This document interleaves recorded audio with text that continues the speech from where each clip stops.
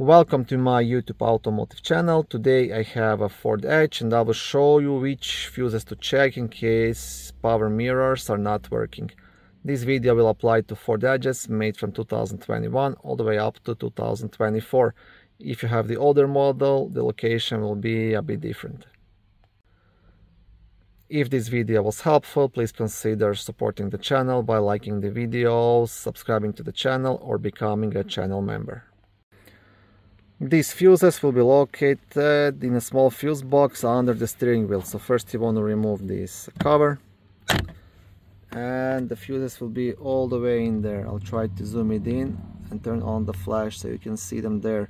Now one option is to access it through here, other option you can access it through down here, right? You can see my hand, whichever is easier for you. And the fuses you want to check will be fuses number 23 and 25. And they are all the way on the top.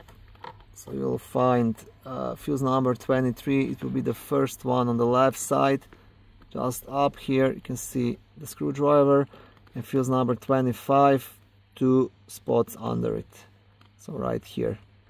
And these are the two fuses you want to check. They're responsible for power to front doors, driver door and the passenger door, and to the power mirrors. In case these fuses are good, then first thing you want to do, you want to test the power mirror switch, and then you want to inspect the wiring behind this rubber sleeve on front doors. Quite often, just from opening and closing the doors, these wires will get damaged, and that can cause all sorts of problems.